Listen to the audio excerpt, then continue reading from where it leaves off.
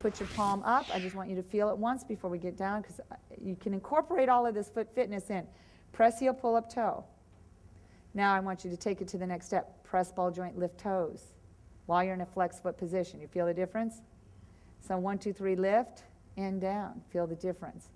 So when you have in the workout, whenever I say press heel, pull up toes, if you want to get even more foot fitness, meaning get rid of the swollen ankles, get rid of the blood sugar issues, strengthen your ankles, it's press ball joint, lift big toes. But it's really like the little toe and at the same time. Before we get started, everybody take off your shoes and then stand back up. Yeah, the first time everybody wants to do T-TAPP without shoes. In foot fitness, you get to do it with the socks and the shoes, because I want you to get on the full flex. And I'm going to go barefoot so you can be able to see what's happening. The reason I don't want shoes off in T-TAPP is people don't usually in the beginning don't have the strength to maintain the lifting of their arch while keeping the knee and pushing it out.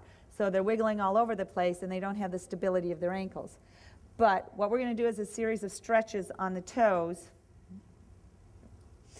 and I want you to feel the full flexibility that you can on stretching. A lot of people, in addition to plantar fasciitis improve with T-TAPP, have a better improvement with bunions, and you can really reverse a lot of it. Or as I'm predestined to have bunions, just like people are depending on it, and so my right foot has it more than the other.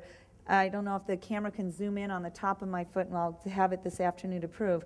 But as soon as I put my weight in the ball joint and let my right foot, look how much the ball joint goes in and then the toe goes in. That's a bunion.